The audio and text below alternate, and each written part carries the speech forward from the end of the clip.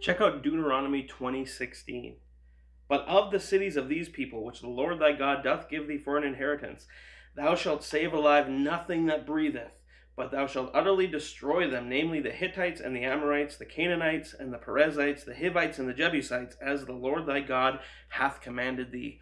Whew, that's a heavy scripture. You know, this passage and the other passages in the Old Testament that refer to the same command from God, that's a troubling passage for most Christians. And it should be. It should strike you right at the moral center of your soul. You know, we have here an apparent contradiction in the character of God. On one hand, we know that God is loving and full of mercy and grace, and God so loved the entire world, not just one family, but the entire world, that he gave his son for us. And on the other hand, we have God ordering the utter destruction of every man, woman, and child of this certain geographical area that the children of Israel were moving into.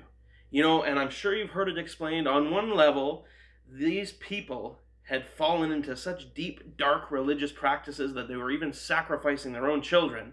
On one hand, yes, but it goes even deeper than that. It wasn't just a religious problem, but it was a genetic problem as well. Let's turn to Genesis chapter 6.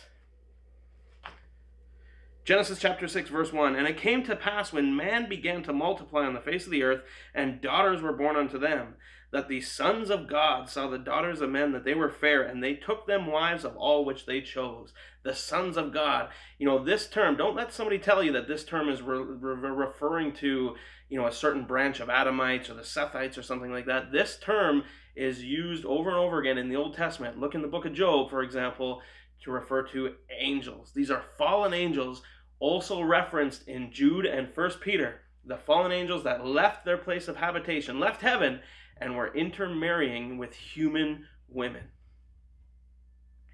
And the Lord said, my spirit shall not always strive with man, for that he also is flesh, yet his days shall be 120 years. Verse 4, there were giants in the earth in those days, and also after that, when the sons of God came in unto the daughters of men, and they bare children to them, the same became mighty men which were of old, men of renown. These giants, the Hebrew word Nephilim, coming from the root napha, to fall, linking them with the fallen angels, of course. You know, this concept shouldn't be completely foreign to you. You know, we know that almost every ancient religion on the planet has stories of the gods coming down, intermarrying with women, and giving birth to some sort of a union between half god, half mortal type creatures.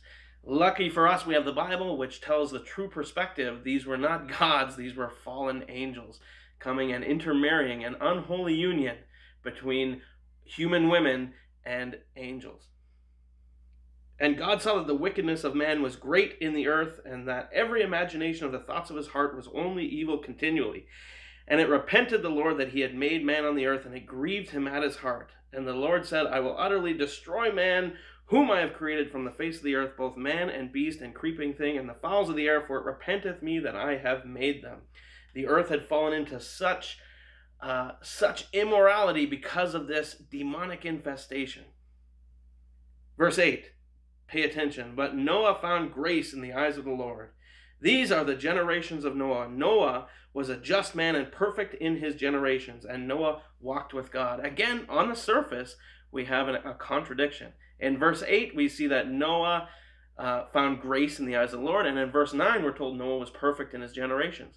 So which was it? We know that perfect people don't need grace, so it's one or the other. But we know that in the Hebrew, in verse 9, perfect in his generations. What this is referring to is his bloodline. His family hadn't intermixed with the bloodlines of the fallen angels. So his pedigree was perfect. His bloodline was perfect.